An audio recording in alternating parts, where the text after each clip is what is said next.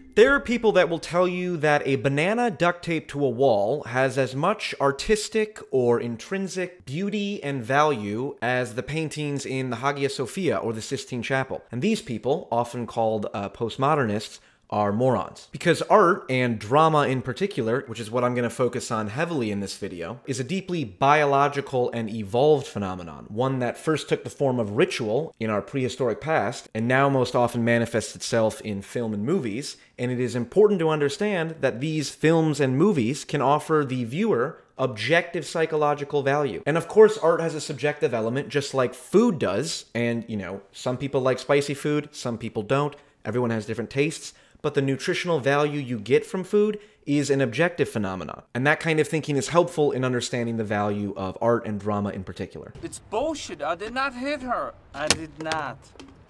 Oh, hi, Mark. So by the end of this video, you will not only walk away with a practical understanding of why you are so profoundly affected by the movies you personally find deeply compelling, but you will begin to notice the experience of being deeply immersed in a movie and increase the probability that you can actually learn something from that experience. I'm going to show you a variety of clips from different movies and TV shows, along with extracts from Professor Jordan Peterson's Personality and its Transformations course taught at the University of Toronto. But we'll start with one of my all-time favorite moments in TV history, when Will Smith reacts to his dad walking out of his life the second time in the TV show The Fresh Prince of Bel-Air. I'm sorry, Will. You know what? Actually, this works out better for me. You know, the slimmies of summer come to class wearing next to nothing. You know what I'm saying? Will, it's all right to be angry. Hey, why should I be mad? I'm saying, at least he said goodbye this time. I just wish I hadn't wasted my money buying this stupid present. I'm sorry. You know, if there was something that I Hey, could you know do. what? You ain't got to do nothing, Uncle Phil. Hey, you know, ain't like I'm still 5 years old, you know? Ain't like I'm gonna be sitting up every night asking my mom, when's Daddy coming home, you know? Who needs him? Hey, he wasn't there to teach me how to shoot my first basket, but I learned, didn't I? Hey, I got pretty damn good at it too, didn't I, Yeah, Uncle Phil? you did. Got through my first date without him, right? I learned how to drive, I learned how to shave, I learned how to fight without him. I had 14 great birthdays without him. He never even sent me a damn card. To hell with him!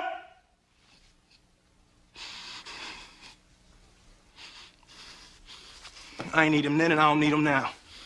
Will. Now, you know what, Uncle Phil? I'm gonna get through college without him.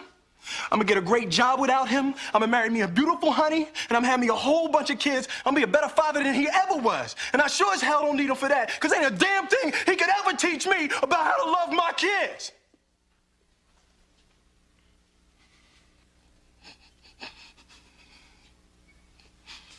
How come he don't want me, man?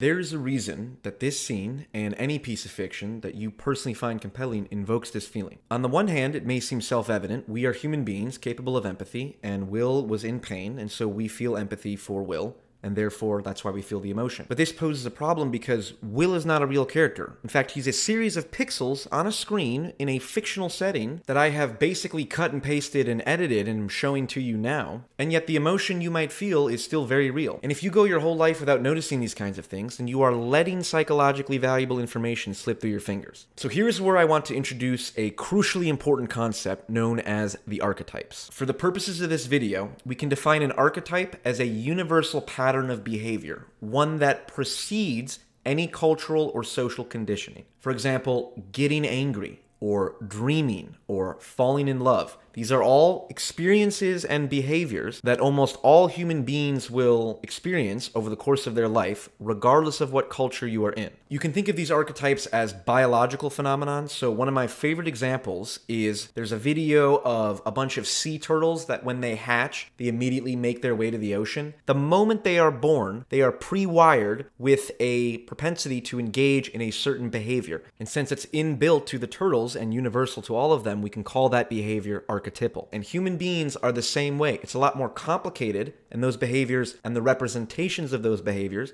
are very complicated, but they are real nonetheless. And it's important to understand this concept in relationship to film and drama, because good fiction is only good or only compelling insofar as it represents these archetypal behaviors. What good fiction does is it distills the human experience down to its fundamental and universally experienced elements: love, success, failure, death, loneliness, all of these things, and it represents them in a relatable context, a context that draws upon your personal and unique lived experiences. Here's Jordan Peterson to explain.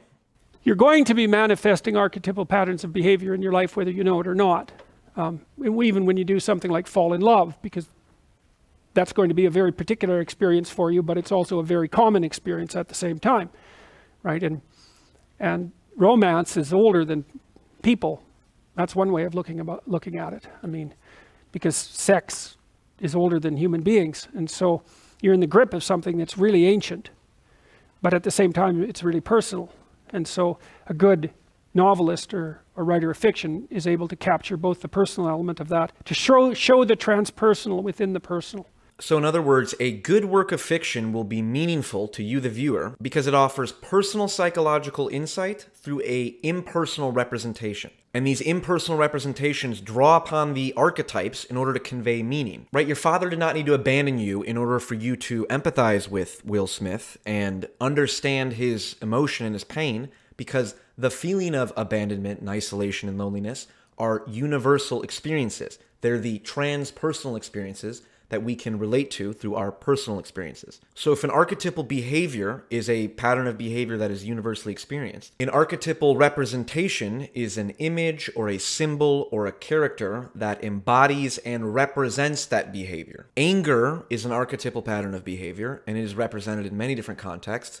You can think about the Roman god Mars, who's the god of rage, or you can think about the Disney movie Inside Out, the little anger guy, who is about as pure of an archetypal representation as you can encounter. So there are archetypal patterns of behaviors and then archetypal representations of those behaviors. And they're both often referred to as archetypes. But once you understand this, you'll begin to see these archetypes pop up in every piece of fiction you watch. Yeah, well, there's not much difference between Gandalf and who's the wizard in Harry Potter? Dumbledore. They could be the same guy. It's right. And so, well, that is precisely the indication of the existence of an archetype. It's like, and a movie, one time a student asked me, well, if there are these archetypes, why don't we just tell the archetype over and over? Why do we need fiction, for example, which is like a bridge? If there's individuals here and the archetype is up here, you know, at a high level of abstraction, fiction sort of fills the gap between them. And so what you want is a story that's archetypal so that you understand its basic structure, but you want enough variation and specificity so that it's new and interesting and also applicable to you.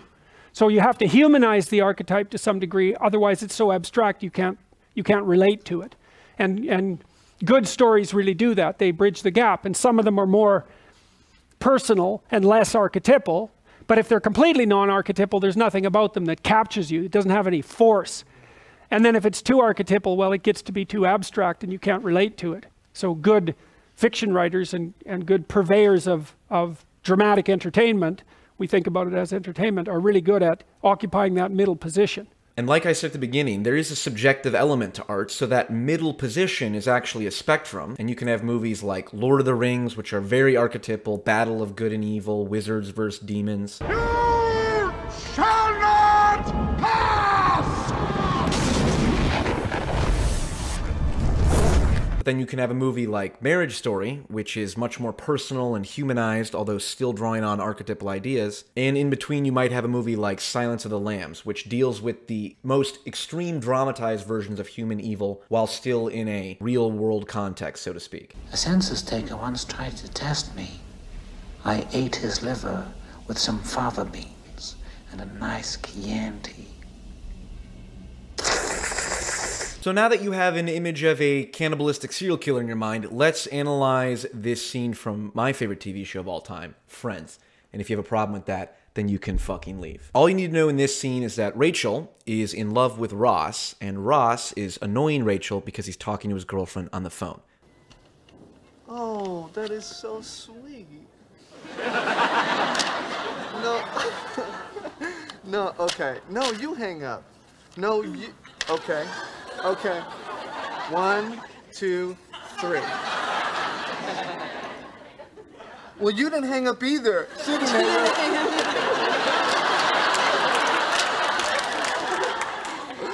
Okay, no. No, you hang up. You.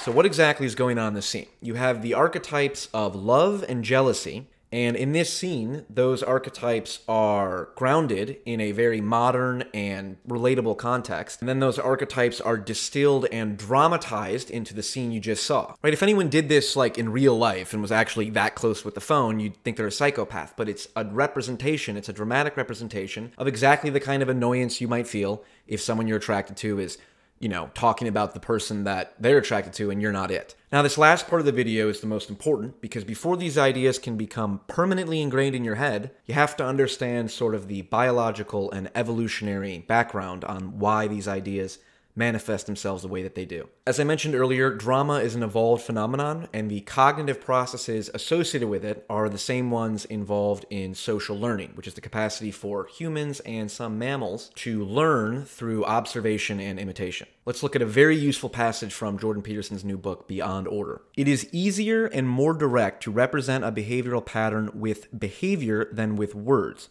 Outright mimicry does that directly, action for action. So a good example of this is there's a video of an orangutan wringing out a towel after having watched the zookeepers do it. This is the process of mimicry, or one-for-one action mapping, and it's so deep in our evolutionary past that orangutans can do it. Then we have imitation, which can produce new behaviors akin to those that motivated the mimicry, which takes that one step further. And we've all seen imitation in the form of impersonators before. They're not necessarily doing one-for-one action mapping, but they are capturing the spirit of those individual actions and then extracting what is common amongst all of those and then being able to generate something new. So here's one of my favorite examples of imitation from TikTok. No, you're fine. You're fine.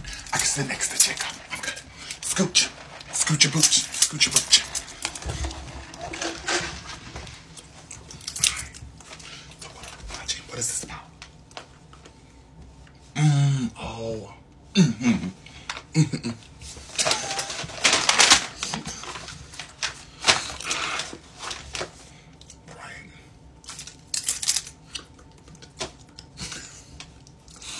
I absolutely love TikTok, and I will be making extensive use of it in future videos, just heads up. But after imitation, we have drama, which is formalized imitation enacted upon a stage and is precisely behavior portraying behavior, but distilled ever closer to the essence. This last extract from Jordan Peterson's lectures, I think, really puts all of this into an understandable context. You know, if you look at the same thing that someone else is looking at, you're imitating them. And one of the things that's interesting is that if you're looking at the same thing that someone else is looking at and you inhabit the same value structure, then your emotional responses are going to be very much akin to one another. And you can tell that when you go to a movie and you watch the hero and you embody the hero while you're doing so, and the emotions that you produce inside of you by imitating the hero on the screen enable you to figure out what the hero is going through, and you can learn from that. And so that's a very complex form of imitation, and we do that when we tell stories or we watch stories. And those stories are really complicated because, as we already outlined, they're not just factual representations of someone's action during a day. They're representations of the important things that the person did, the meaningful things. And so when you go see a movie, all you're doing is watching meaningful things, if the movie's any good. And you know that because, well, if the movie isn't meaningful, well, then you leave. You're bored, right? The fact that it's meaningful is what keeps you in the seat, and you don't necessarily know why. In fact, you often have no idea why it's meaningful. It's like watching Pinocchio rescue his father from a whale. It's like, what the hell, you know? Why is that meaningful? Well, you don't know, but it is. Well, now you know why it's meaningful, and now you can walk away with a deeper appreciation of film and understand that when you are feeling emotional, when you're watching a character that you resonate with go through something, you may be able to ask yourself, why am I responding to this character in such a way? What emotions is it evoking? What archetypes is it hitting? And what is the hero doing to overcome his or her struggle that I can learn from and maybe apply in my own life? And so with that, good luck and Godspeed. Actually, I do want to say, thank you for everyone who has followed this channel up so far. I do have some new equipment. I do have a bunch of new video ideas. I plan on getting these out more rapidly or more regularly. But if you enjoyed it, please let me know. It's very encouraging when people I don't know say, hey, this really helped or it was really useful, and it makes me want to do it more. So, with that, good luck and Godspeed.